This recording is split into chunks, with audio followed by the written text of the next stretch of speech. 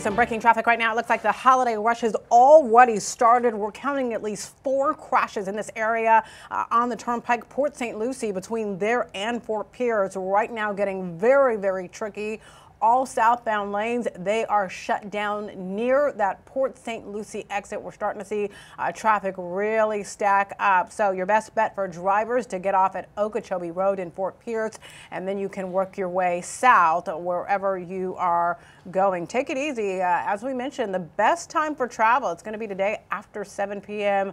But after that, tomorrow, for instance, consider it all bets off. The roads are going to be extremely hectic.